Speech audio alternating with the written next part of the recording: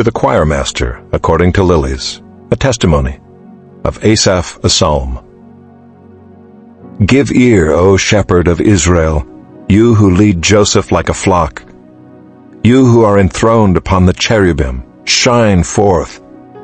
Before Ephraim and Benjamin and Manasseh, stir up your might and come to save us. Restore us, O God. Let your face shine that we may be saved.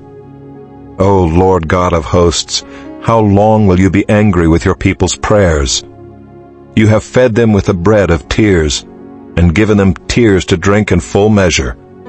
You make us an object of contention for our neighbors, and our enemies laugh among themselves. Restore us, O God of hosts. Let your face shine, that we may be saved. You brought a vine out of Egypt. You drove out the nations and planted it. You cleared the ground for it. It took deep root and filled the land. The mountains were covered with its shade, the mighty cedars with its branches. It sent out its branches to the sea and its shoots to the river. Why then have you broken down its walls, so that all who pass along the way pluck its fruit? The boar from the forest ravages it, and all that move in the field feed on it. Turn again, O God of hosts. Look down from heaven and see. Have regard for this vine, the stalk that your right hand planted, and for the son whom you made strong for yourself. They have burned it with fire. They have cut it down. May they perish at the rebuke of your face. But let your hand be on the man of your right hand, the Son of Man whom you have made strong for yourself. Then we shall not turn back from you. Give us life, and we will call upon your name. Restore us, O Lord God of hosts. Let your face shine, that we may be saved. I cry aloud to God, and he will hear me. In the day of my trouble I seek the Lord. In the night my hand is stretched out without wearying. My soul refuses to be comforted. When I remember God, I moan. When I meditate, my spirit faints. Selah. You hold my eyelids open. I am so troubled that I cannot speak. I consider the days of old, the years long ago. I said, let me remember my song in the night.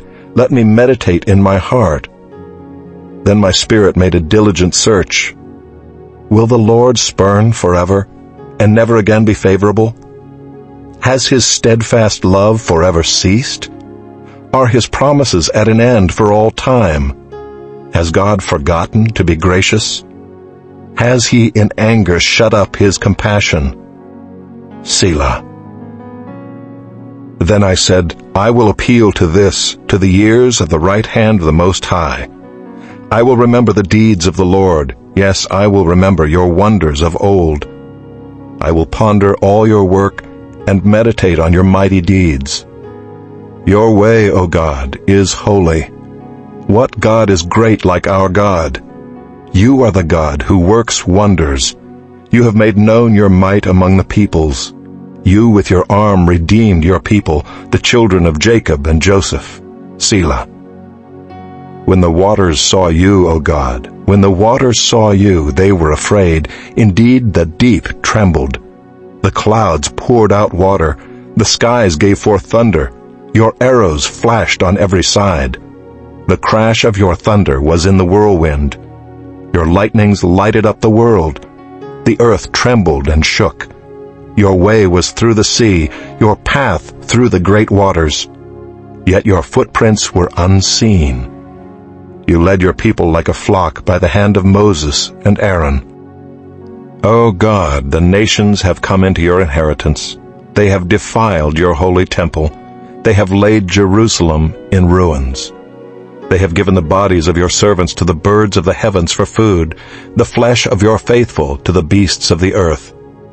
They have poured out their blood like water all around Jerusalem, and there was no one to bury them. We have become a taunt to our neighbors, mocked and derided by those around us. How long, O Lord, will you be angry forever? Will your jealousy burn like fire?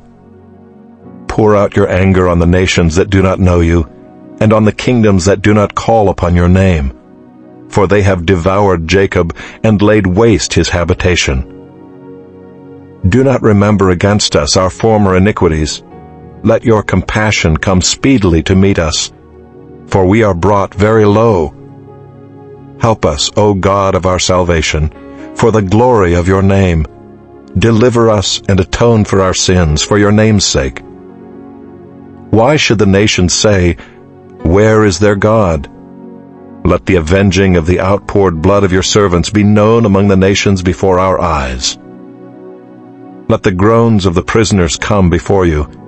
According to your great power, preserve those doomed to die.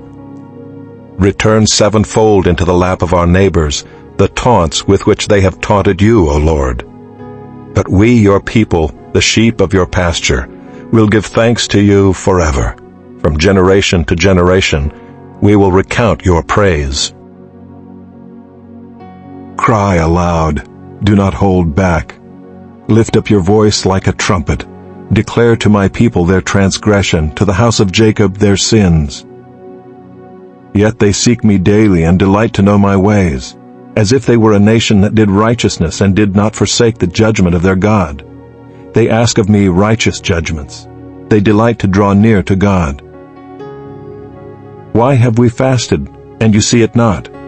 Why have we humbled ourselves, and you take no knowledge of it? Behold, in the day of your fast you seek your own pleasure, and oppress all your workers. Behold, you fast only to quarrel and to fight and to hit with a wicked fist. Fasting like yours this day will not make your voice to be heard on high. Is such the fast that I choose, a day for a person to humble himself? Is it to bow down his head like a reed, and to spread sackcloth and ashes under him? Will you call this a fast, and a day acceptable to the Lord? Is not this the fast that I choose, to loose the bonds of wickedness, to undo the straps of the yoke, to let the oppressed go free, and to break every yoke? Is it not to share your bread with the hungry, and bring the homeless poor into your house, when you see the naked, to cover him, and not to hide yourself from your own flesh? Then shall your light break forth like the dawn, and your healing shall spring up speedily. Your righteousness shall go before you. The glory of the Lord shall be your rear guard. Then you shall call, and the Lord will answer. You shall cry, and he will say, Here I am. If you take away the yoke from your midst, the pointing of the finger, and speaking wickedness, if you pour yourself out for the hungry, and satisfy the desire of the afflicted, then shall your light rise in the darkness, and your gloom be as the noonday. And the Lord will guide you continually, and satisfy your desire in scorched places, and make your bones strong. And you shall be like a watered garden, like a spring of water, whose waters do not fail. And your ancient ruins shall be rebuilt. You shall raise up the foundations of many generations. You shall be called the repairer of the breach, the restorer of streets to dwell in. See with what large letters I am writing to you with my own hand. It is those who want to make a good showing in the flesh, who would force you to be circumcised, and only in order that they may not be persecuted for the cross of Christ. For even those who are circumcised do not themselves keep the law, but they desire to have you circumcised, that they may boast in your flesh. But far be it from me to boast except in the cross of our Lord Jesus Christ, by which the world has been crucified to me, and I to the world.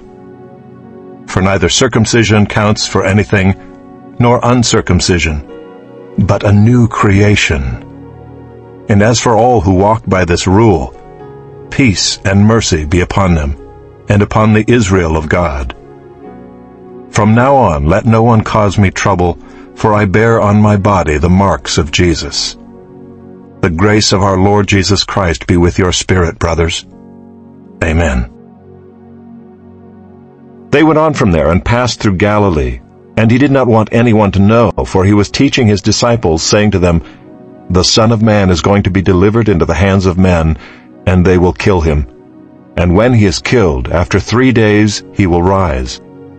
But they did not understand the saying, and were afraid to ask him. And they came to Capernaum, and when he was in the house, he asked them, "What were you discussing on the way?" But they kept silent, for on the way they had argued with one another about who was the greatest. And he sat down and called the 12, and he said to them, "If anyone would be first, he must be last of all and servant of all." And he took a child and put him in the midst of them, and taking him in his arms, he said to them, "Whoever receives one such child in my name receives me, and whoever receives me receives not me, but him who sent me." John said to him, "Teacher, we saw someone casting out demons in your name, and we tried to stop him because he was not following us." But Jesus said, "Do not stop him, for no one who does a mighty work in my name will be able soon afterward to speak evil of me. For the one who is not against us is for us. For truly I say to you, whoever gives you a cup of water to drink because you belong to Christ will by no means lose his reward."